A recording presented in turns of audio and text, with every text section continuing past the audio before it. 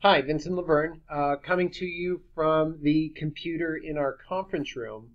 So, a challenge we've had as we do a lot of mini Kaizans is where to store the data. There's a folder for Lean on the Northern California server, but in our conference room, we aren't mapped. As you can see for that, everything is pointing to our servers down here. We could add a map to it.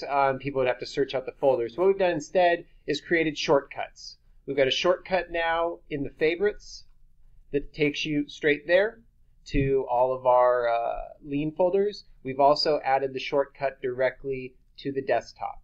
So two different ways for anyone in Laverne to get into it. This way we have company-wide all of our Lean documents consistently in one place and not existing on two different servers. Thanks.